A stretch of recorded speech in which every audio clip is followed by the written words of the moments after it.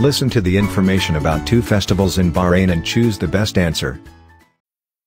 It's always hard to find things to do over the summer, particularly when you're trying to stay away from the heat.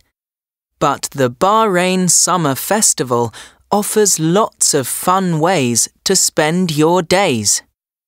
Over the month of August, the festival organises dozens of events for children, ranging from museum tours and creative workshops to performances and book readings.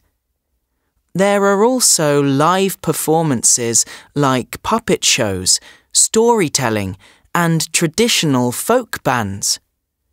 Some of the events in previous festivals have included a Lego sumo bot, where participants followed the steps of an engineering design process to build the best designed robot, and the Tower of Pasta, where children and teens learned more about how skyscrapers are built to withstand wind and other environmental factors.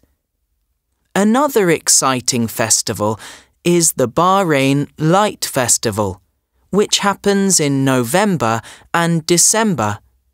There are performances and lots of amazing light installations.